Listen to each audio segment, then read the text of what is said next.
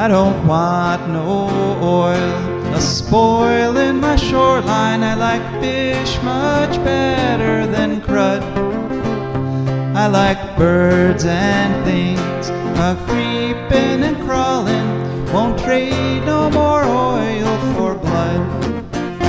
The sun done give us all we need to make this country run. But that black demon oil's got us fussing and fighting, and I do believe it's time we was done. I don't want them nukes run by them kooks who think radioactivity is fun. No more three-headed frogs or kids with leukemia. Nuclear power ain't fit for a dog. The sun done give us all we need to make this country run. But that nuclear power's got us fussing and fighting, and I do believe it's time we was done. No nukes!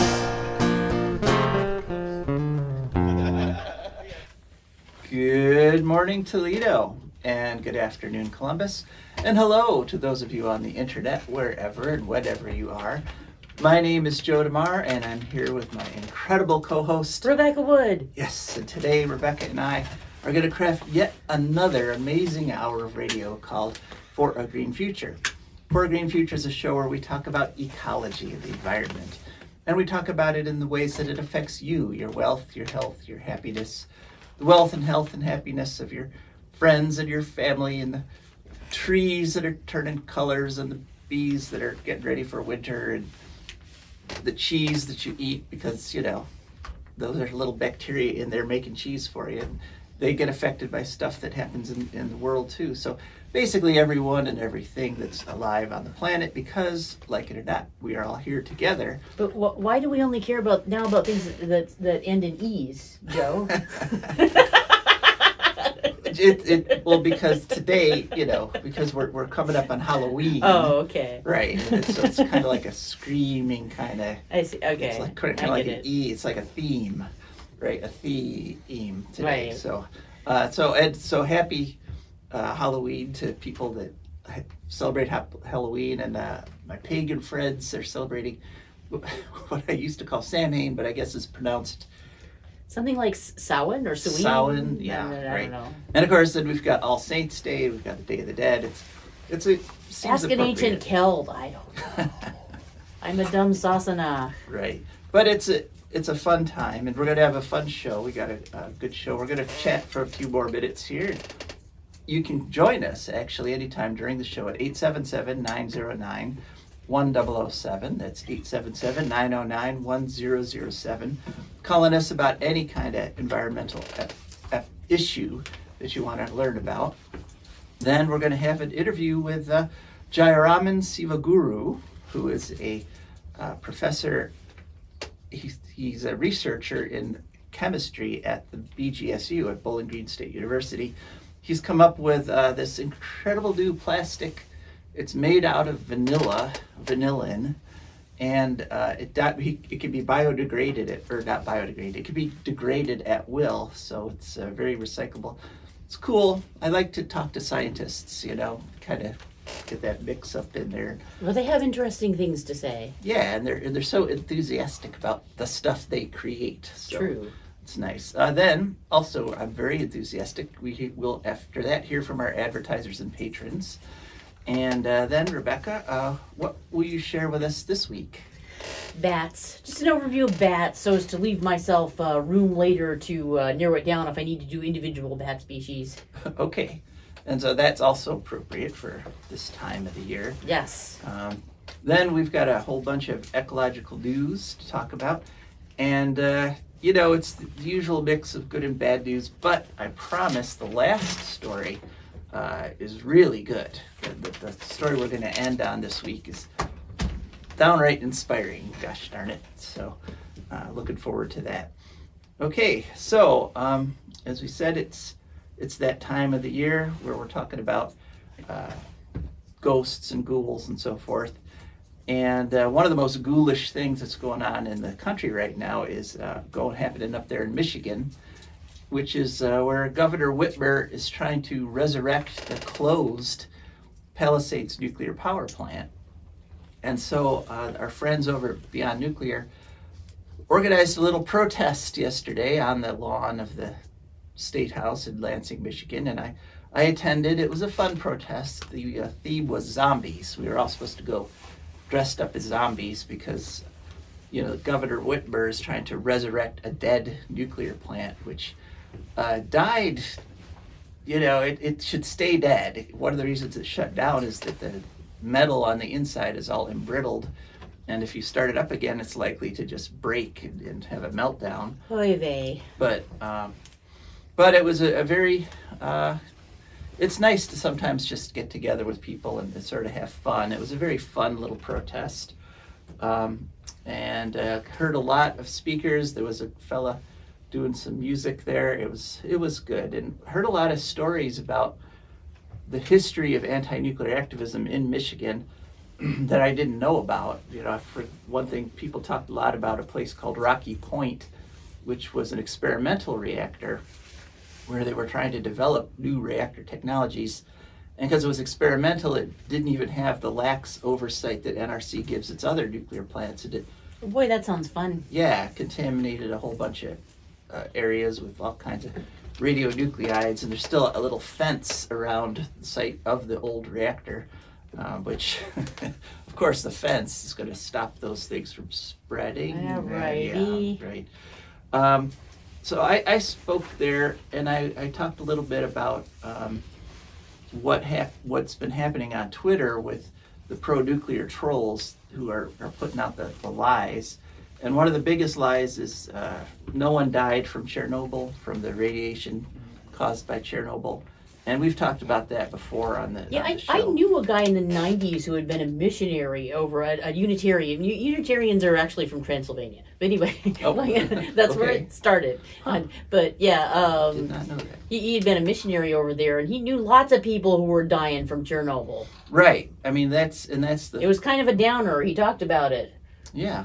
I mean, and that's the case over and over again, that if you talk to the people who are actually downwind of things like nuclear bomb testing, 3 Mile Island, Chernobyl, uranium mining, they will tell you in no uncertain terms, we're dying like crazy here. But somehow, like with 3 Mile Island, the reason I brought this up today is because I just encountered it literally again this morning from a pro-nuclear troll on Twitter who said, oh, there was no increase in cancer from 3 Mile Island. And, we've had Dr. Heidi Huttner on. We've had other scientists on that have done demographic studies of that area, which has the highest cancer rate in the nation. And they're all like, yeah, people are dying. And so it's just interesting that we, again, have to face just outright lies, just that gaslighting. And it's the same lies over and over again. And one of the problems with Palisades that was brought up at the protest is that before Palisades started up there in Michigan, that area, that region had a below average cancer rate. And once Palisades started up, their cancer rate shot up immediately. And as long as Palisades was running, they had a 15% higher cancer rate than the rest of the country. And so that mirrors the experience of other areas that have had nukes that, low cancer rate before the nukes, high cancer rate during the nukes, and even some places that have shut their nukes back to low cancer rate after the nukes shut down. So, it's just, again... I wish sometimes they could be actual trolls, because that would be much cooler. They wouldn't know how to use technology, probably. They'd just bash it if they found it, Well, probably the grammar would be They might as eat some good. people. Yeah. They might, be hitting their keyboards with their clubs. There we go, yeah. But it was just fun, and sometimes you need that, Sometimes you just need to go and hang out with a bunch of like-minded people and dress up. And a lot of imaginative costumes and a lot of really good protest signs. So that was a good time. Joe weirded a couple of kids out, apparently. Oh, yeah, I did, you know. Well, there weren't many people because it was Saturday afternoon on the State House lawn, but about a dozen people wandered by at some point or other. A couple of them had come over and were kind of, you know, looking at the stuff over, and but having a zombie come up to them and like hand them literature and start talking to them, they got a little leery. They're kind of like, thank you anyway. And, yeah, wandered off, but it was still fun. All right, well, and also had fun interviewing Jayaraman Sivaguru from Bowling Green State University, and he's going to talk to us about this new plastic they've developed. So Josh, let's go ahead and go. Hello and welcome to For a Green Future. Could you just please tell us your name and your position? Yeah, I am Dr. Jayaraman Sivaguru, and I am the Distinguished University Professor at Bowling Green State University. All right, well, thank you for coming on, Dr. Sivaguru. And you are, or you have been for a long time, working on a very vital problem, ecologically speaking, in terms of plastics, correct? Yes. Yeah. And in fact, as I understand it, you've developed a new sort of plastic that uses vanillin to make a plastic that's actually biodegradable. Yeah, it is not biodegradable, but rather photo-degradable. It is degradable with light. I see. Not any kind of light. It is UV light, so that it doesn't degrade when it is exposed to sun, for example. So you can degrade them with UV light, around 300 nanometers. That is not very prevalent in outside in the environment, upon exposure to sun. So, and that is the the unique feature of the methodology we have developed here. So 300 nanometers, that's an especially short wavelength, is that right? Yeah, so yeah, it's a high energy, short wavelength light, yeah. Okay, and you say it's not very prevalent in nature, but I'm assuming there might be a little bit of it, so that if the plastic got left out... Very trace amount that comes through the ozone, right? So most of the light is filtered out. Typically, we have only visible light, little bit of, UV light, around 360, 370 nanometers. But by the time you go to around 300, there is no intensity in terms of, that reaches the surface of the Earth. Okay. So the advantage of having plastic that you could degrade when you want to by shining this light on it is what exactly? What is the advantage of having a plastic like that? So one, you are doing it in a very controlled setting, right? So you are going to degrade it when you want to degrade it. So that means, you have a much better control on how this process can go. For example, if you're allowing a plastic to degrade in the environment, of course it is going to degrade over time depending upon the type of plastic. But during that time when it is degrading, some of the plastics, that break down into small pieces, these are called microplastics, that can get into the environment. By doing this in a controlled environment, our hope is to prevent that microplastic from essentially going out. So that is what our hope and aim is. I see. So this is a very recyclable sort of plastic. Correct. So yeah, it can be upcycled to a different form. Yes. Okay. And when you degrade it, so you've got your plastic and you shine your UV light on it, it degrades. What does it degrade into? So essentially, we make this polymer, like you mentioned, from vanillin.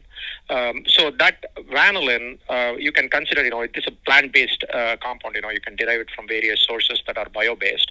And then from that vanillin, you make a compound called a monomer. You can consider this monomer as a Lego piece.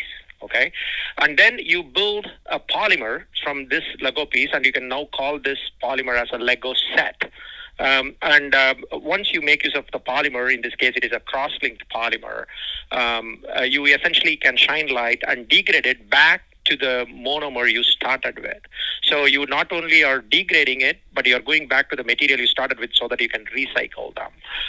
So we have done this one in two different ways. Our first generation one was done in the, almost 6-7 years ago. We were able to recycle it at 40% efficiency. Now we have moved up to 65% efficiency. So the idea being, you can make these materials that are plant-derived, so biomass-derived, degradable, and recyclable materials.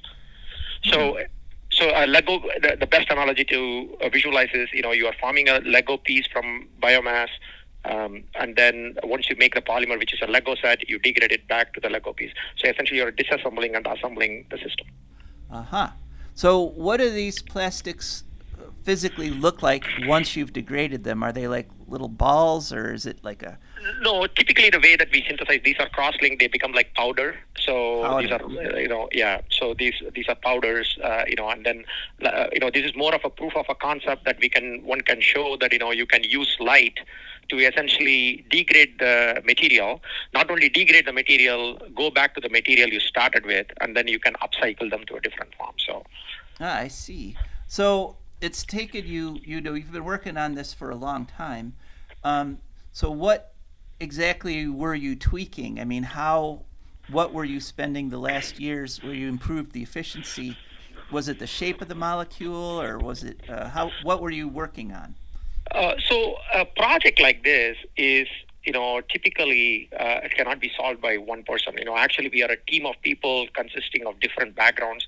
So one of them is a synthetic chemist, the other one is a polymer chemist, and I am a photochemist. So various properties needs to be adjusted. For example, how efficiently you can degrade. Our first generation polymer, for example, that was degrading at around 360 nanometers, and it took us around 4 to 6 hours to degrade. These things can be degraded in less than an hour. So one is to increase the efficiency of the system, how to make it more efficient in terms of its recyclability.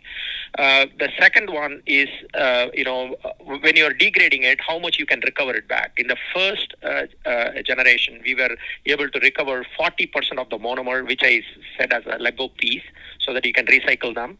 In the second generation, which is this polymer that is derived from vanillin, we can essentially recover around 65%.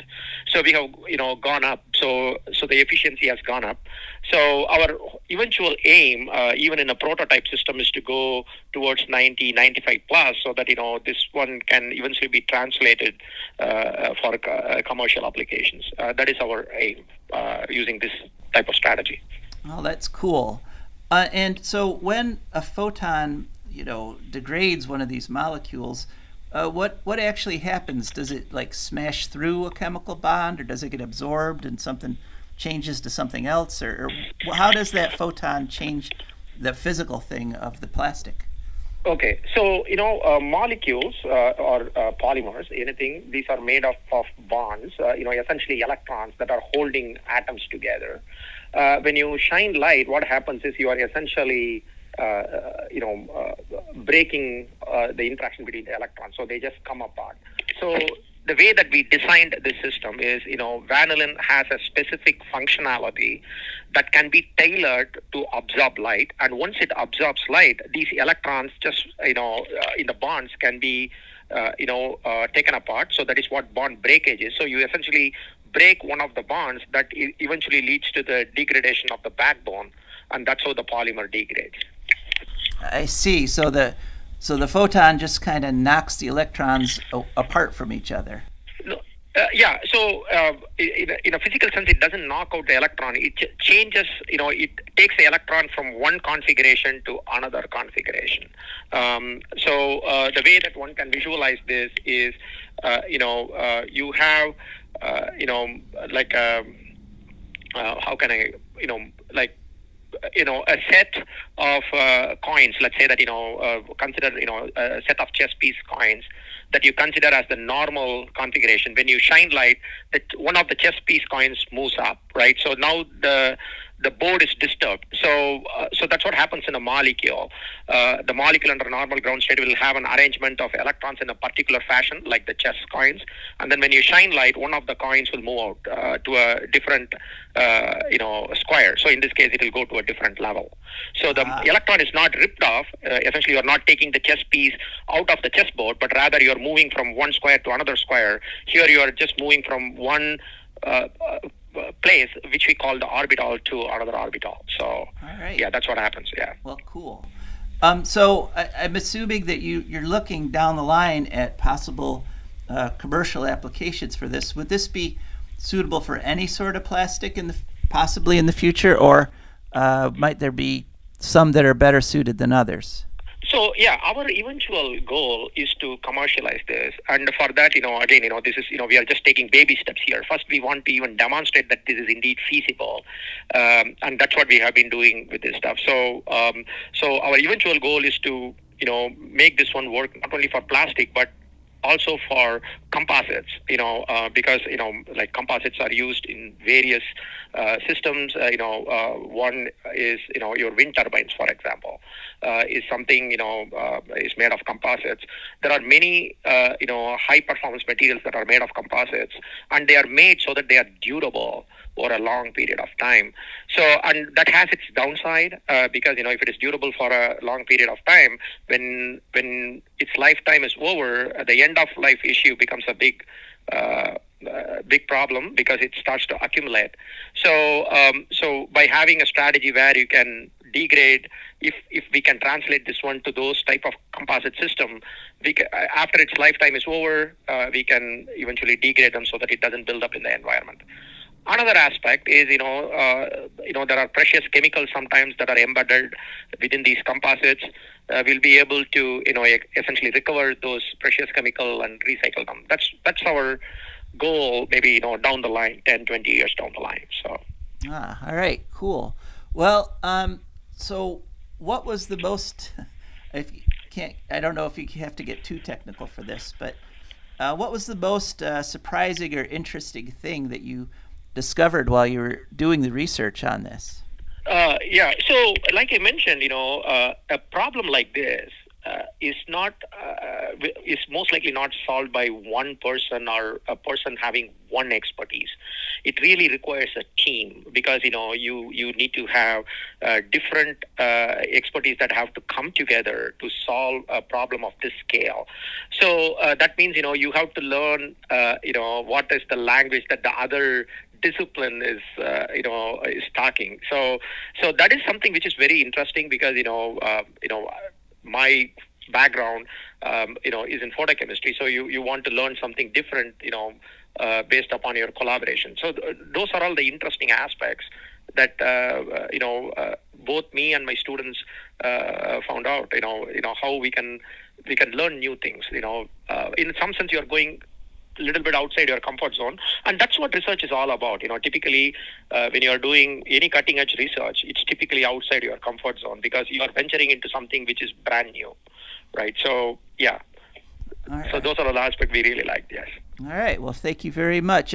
Is there anything you'd like to add?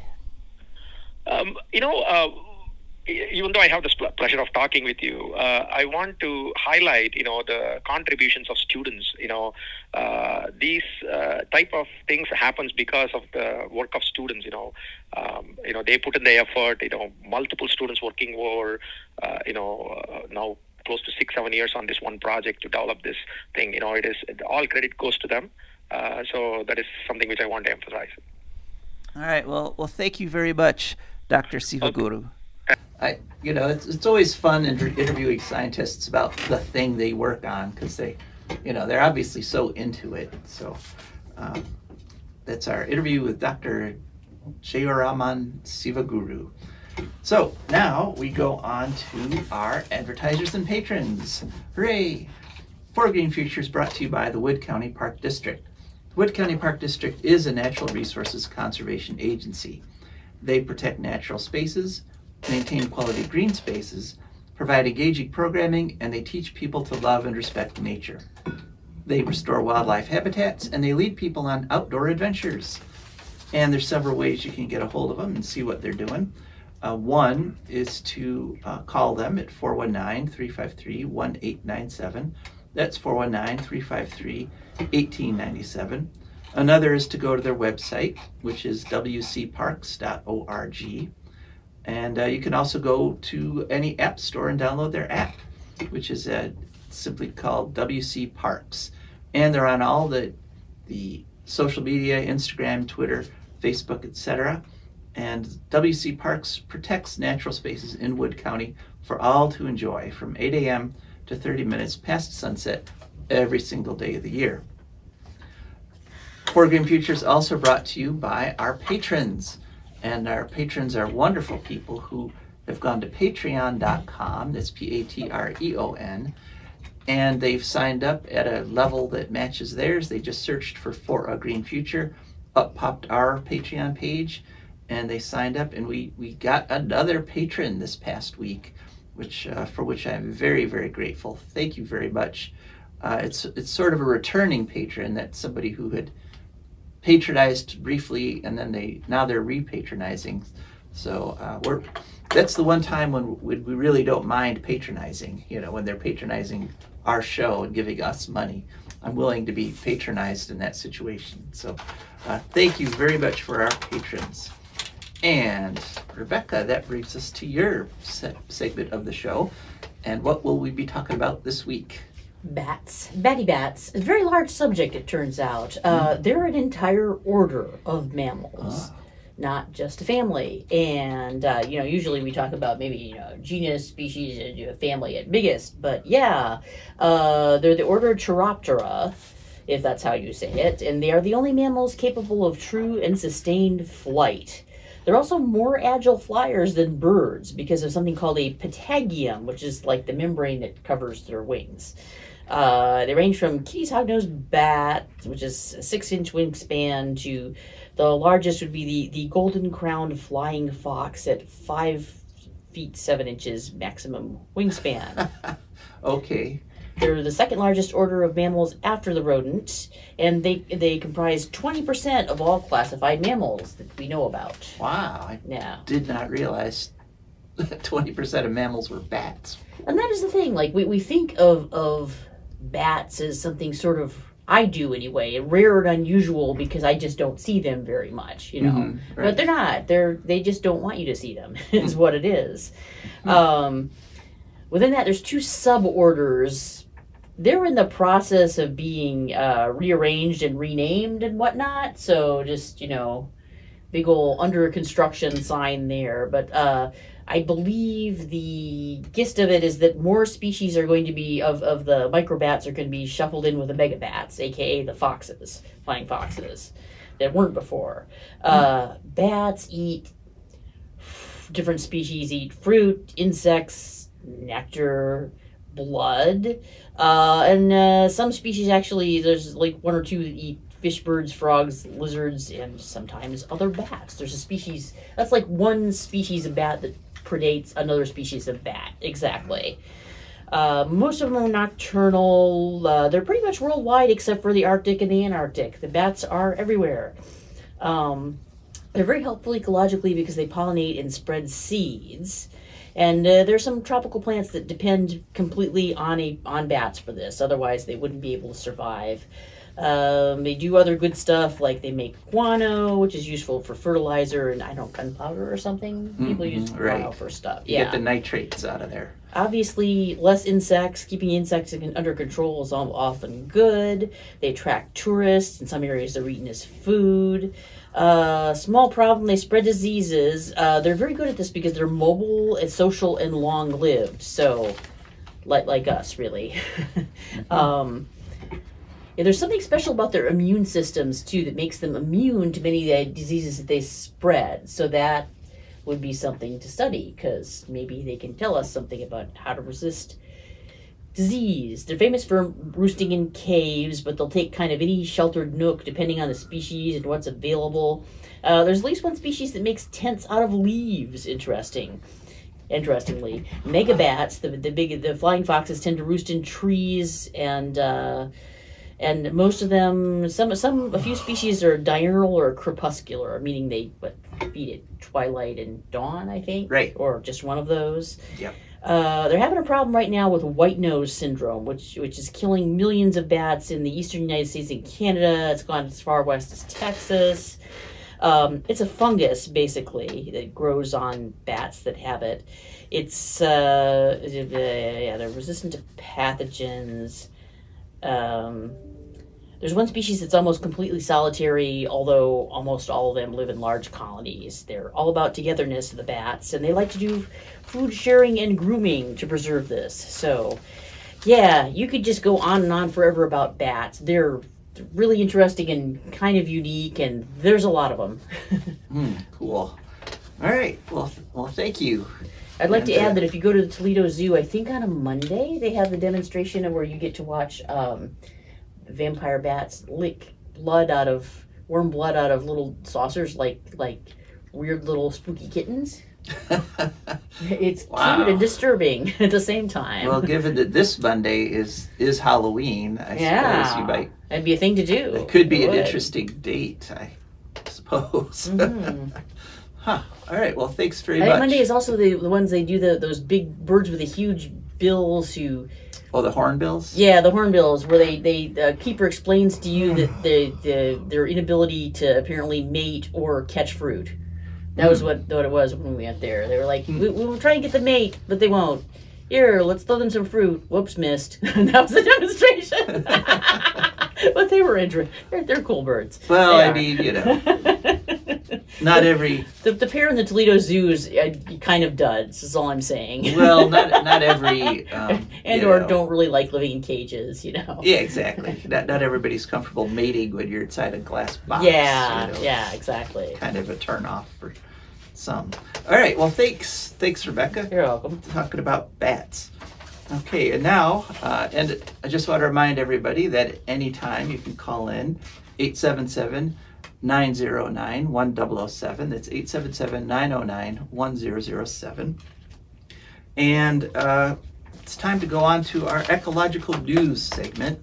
And for our first story, we are going to talk about Enbridge in Minnesota. And listeners who were listening in 2021 might remember that we had a lot of interviews with people that were protesting the Enbridge pipeline there, Line 3, that went through a whole bunch of Native American reservations. And they also, everything that the people who opposed the pipeline said could happen, did happen in terms of spills and in terms of puncturing the aquifers, because there's a lot of groundwater there in Minnesota.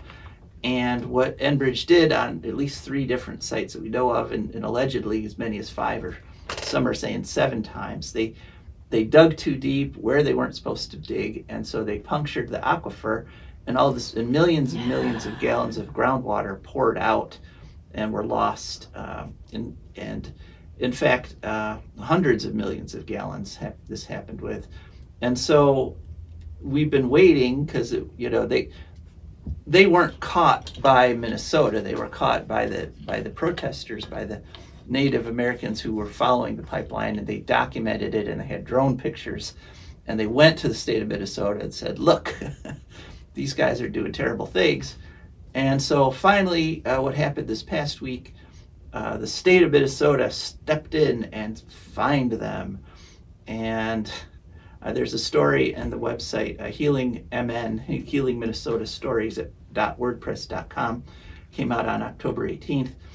Title is, State Says It Held Enbridge Accountable for Line 3 Damage Despite Evidence to the Contrary.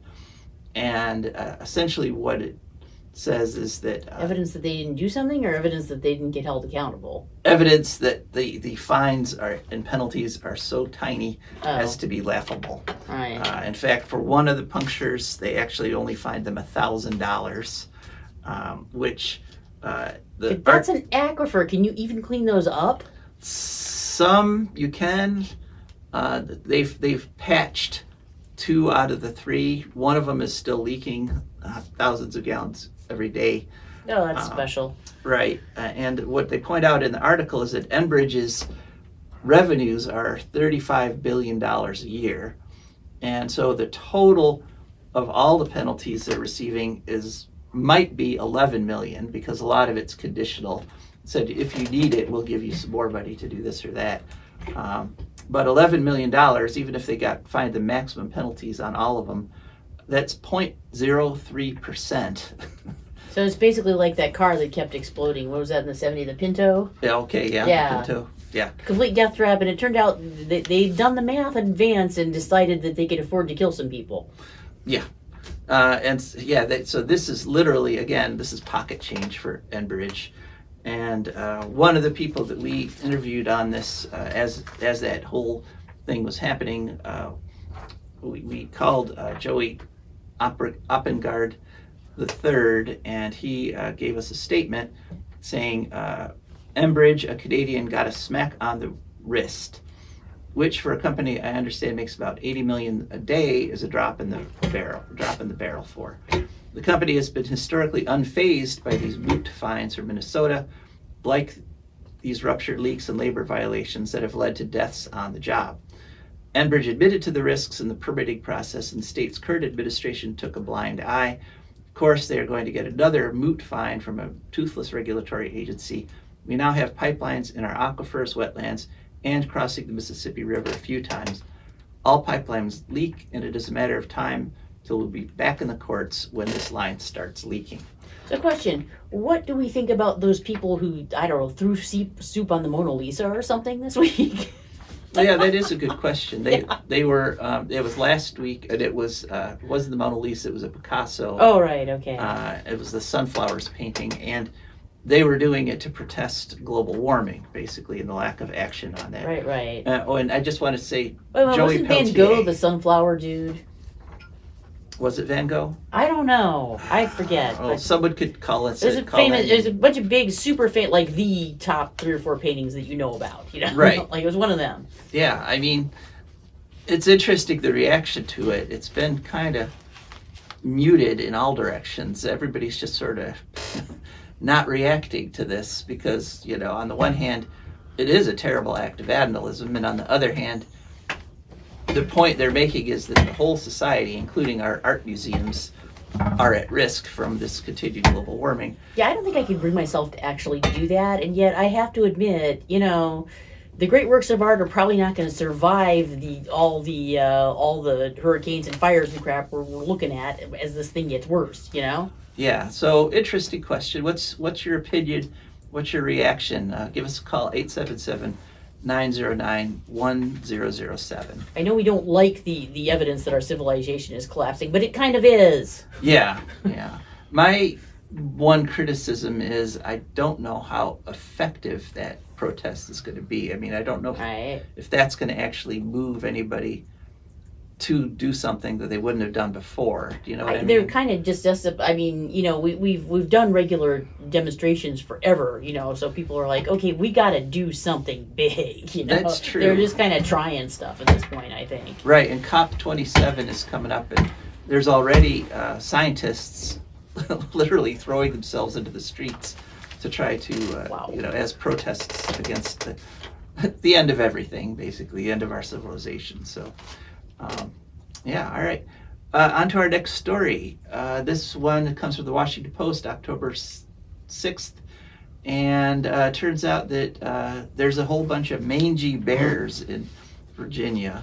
Oh. Yeah, mange, which is a disease caused by little mites, and causes the bear's hair to fall out, causes them to get all itchy, and it's really not a pleasant disease. Has been on the increase, and Maryland and West Virginia, it's been pretty big for the last 5 to 10 years. It's showing up in Virginia itself now. It's also been in Pennsylvania for a long time. Can we kind of just, like, you know, develop some kind of technology so we can spray them from a distance? Well, the article said they've tried a whole bunch of stuff. Right. They even tried catching bears and fire hose, maybe? Bringing them in and like curing them of. But then they found when they put them back into the wild, they got mange again. They got mange again, right? Oh boy! Because it's there in their range. Yeah, you can't really immunize them against mange. Yeah, and now this could be another global warming effect because winters are getting less severe, so things like these little mites are wintering over more successfully, which means, you know, there's more bears will get caught by them. But it's a growing problem, and they don't have any idea how to take care of it. So we just got to watch that one. Next story, another thing we've got to watch is in Alaska, the snow crab fishery has been shut down. You might have heard this one on the mainstream media. It did get covered. Last year, they actually cut the harvest by 90%, but then they found this year they still lost 90% of the remaining snow crabs. And so it's really just, you know, normally there's like 1 billion snow crabs or so in that Bering Sea area. And these are the crabs that get caught with that Deadliest Catch show that they have on Discovery. And you see, someone just tried to call, so try again. And you almost got through, and we'll pick up. Be discouraged. It takes a few tries sometimes. Yeah. So, you know, the fishery is worth $100 million. In 2020, they took $100 million worth of crabs out. Now in 2022, they're going to take zero. The fishery has collapsed, and they don't know why. They think it could be a disease. They think it could be warming waters are causing deoxygenation, so the crabs can't breathe. But we do have to consider the possibility that they overfished.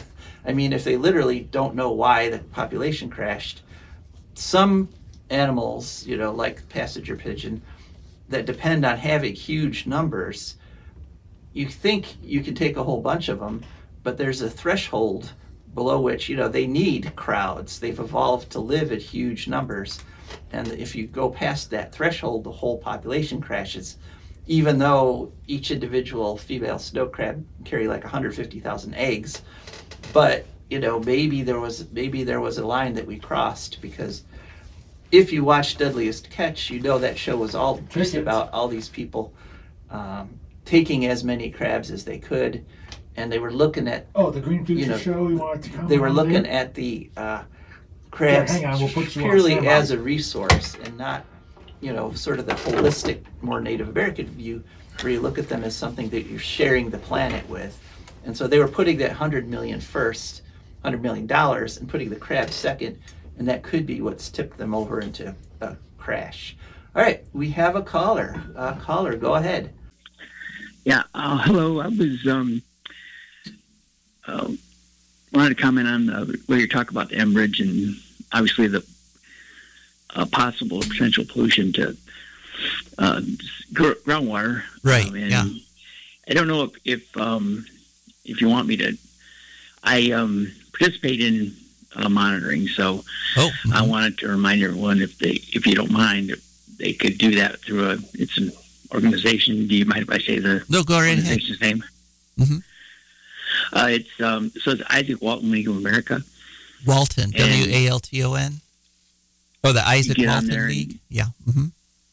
I'm sorry, I'm having trouble hearing you. So. Oh, okay. So it's the Isaac Walton League of America. Yeah. Okay. And so what we do, especially in the winter, is we take water samples and monitor for several data points. In winter, it's obviously for the salt. And they publish this data, put it on maps, and give it to municipalities so that they can, control their salt usage, not to waste it, so it just doesn't go down the streams. And also monitor, in other times of year for other types of pollutants and oxygen level and that kind of thing. You can get like free test kits and all this kind of stuff, and it's really easy. And then you just go on a website and post your results, and that's it. So it's just something people can do if they have a little time and they want to.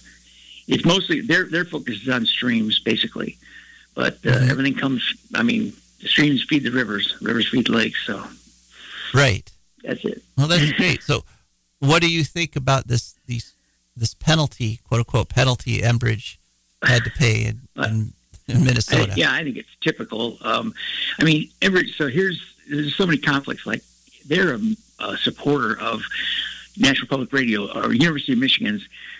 So they do report on Enbridge's problems or their what they're doing, and their pipeline breaks and all that stuff. But I mean, they're sort of a company that seems to me has gotten in the back pocket of everyone, and so they're not going to be dissuaded from doing whatever the hell they want to do to wherever they want to do it. And that's kind of, it's just the weakening. I have a friend who lives near a stream who's been monitoring it for years, and a commercial or a manufacturing firm has polluted it down to the point where it's, no longer viable. And she's reported to the EPA several times, and they won't do anything. So, that's all too common a story. But they always say it's the jobs. We can't lose the jobs. All the jobs. Just it's got to be either or thing, right? Is that an Ohio story or? Yes, Columbus, actually, near Columbus. Near Columbus. Oh, have your friend give us a call. I'd be interested in reporting on that story. Yeah, I will. I'll ask her to. Actually, she's a retired park ranger, so she probably has interesting things to say. I'll send her a text. Oh yeah, thanks. Yeah, those retirees are stepping forward in a lot of instances, and they're able to say things and do things those of us that are still trying to earn a living don't have to deal with. All right, well, thanks so much for the call. All right, bye. Yeah, that's an all too common story, and I think it also is telling that this story, I found it on healingmnstories.wordpress.com. That should have been like a front page story. I didn't see it in the big Minnesota papers. It was on just a website that is dedicated to looking at those issues. So I guess even they were embarrassed by the tininess of those fines. All right, well, but there is some big news. There's some nice big news coming up. The last two stories are definitely positive stories. One, a new record was set this past week. And Siemens Gamesa has a wind turbine. The model is the 14-222DD prototype, the double D prototype. And it set a new record for wind turbine electric generation. It generated 359 megawatt hours in just 24 hours. And to give you an idea of scale, that is enough to run an average United States home for 33 years. And it did that in just 22 hours. It's a huge turbine. It's got 222 meter blades, which is big. But that's not the biggest turbine blade-wise. But what is so revolutionary about this wind turbine is they've designed it, they've gotten rid of the gearbox. I mean, that's one of the biggest problems with wind turbines today is you have these gearboxes that act like the transmission in your car, and different gears cut in at different speeds to keep the blade speed constant. But they've managed to do that by connecting the turbine blades directly to the generator, and they do that all now electronically. So they got rid of tons of moving parts and made the thing a whole lot more efficient. They also have improved the high wind ride-through, which is, some turbines are able to do this. In really high winds, they adjust the pitch of the blade so that they can keep turning, because otherwise, one of the problems with old turbines was you'd get like 60-mile-an-hour winds, and they could blow themselves apart, basically. The blades could get spinning so fast. Modern turbines don't have that problem, but most modern turbines, when the wind speeds get up that high, have to stop generating altogether. They'll literally turn themselves out of the wind to avoid getting damaged. This turbine has a great high wind ride-through, and they are able to use the highest wind speeds. And so congratulations to Siemens Gamesa for setting that record. And it's just a demonstration that these things are all possible. I mean, if we had gone into wind power the way we should have way back, we started taking the first steps back in the Carter administration, and Ronald Reagan put a stop to it. But had we pursued these technologies that far back, today we would be at the point of not needing any fossil fuels, and we would be getting all wind and solar and geothermal energy, because the technologies, the opportunity has always been there, but we have been so caught up with fossil fuels that we haven't pursued it. But our last story, the really good one, the International Energy Agency has made a prediction, and there's a story in The Guardian on October 27th about this. Carbon emissions from energy to peak in 2025 in historic turning point, says IEA. In other words, we are putting up so much wind and so much solar so quickly that we are finally, you know, I reported last week that we've managed to flatten it out. The curve is no longer going up. In the first part of this year, wind and solar were increased so much that it provided more than 4% more than the increased electric demand around the world. So we flattened it out right now and started going down a little bit. But in just 2 years, we're going to start going down. Carbon emissions are going to start going down, because what's happened is the Ukrainian war has forced so many countries to just stop using fossil fuels, especially from Russia, that they've accelerated their wind and their solar development and their geothermal development. And the International Energy Agency predicts that in just 2 years, it's going to start reducing the amount of carbon. So that is some, bravo. Yeah, that is some fantastic news. And they list planned expenditures that countries have announced. The U.S. Inflation Reduction Act is one of the big ones, and we pan that one because of all the money they put in for nukes, but it does also encourage wind and solar development to some degree. So that part of the Inflation Reduction Act is good. The EU has an emissions reduction package that they also are putting tons of money into this. So is Japan, South Korea, China, and India. Now, this is not enough to stop the global warming yet. It's not enough. I mean, the fact that we're starting to go down isn't enough to solve the problem yet, but it's still, wow. Yeah, that is cool. I mean, we've just been on a steadily upward curve for so many decades. The prediction that we're going to finally peak and start going down, that is amazing news, and just wonderful. Yeah. And I do have to point out that this is without the help of nuclear, because none of the nuclear plants we've been reporting on, like Vogtle and Olkiluoto in Finland, those plants aren't coming online.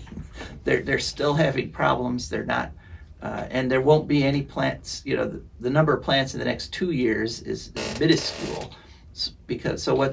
What I'm saying is, because this time frame is so short, you know that these improvements, these switches, are coming from wind and solar and geothermal, and not nuclear. And so we just need to stay on that path, and we can turn this around. You know, I've said it before, we're in a positive feedback loop. Putting carbon in the air puts more carbon in the air and causes the things that put carbon in the air to increase. And but the good thing about a positive feedback loop is, if you stop the input, if you stop putting carbon in the air, the rapid acceleration also stops. And so once we manage to get the carbon, stop putting carbon in the air. Because for one thing, global warming causes things to burn sometimes, and then smoke is actually mostly carbon, right?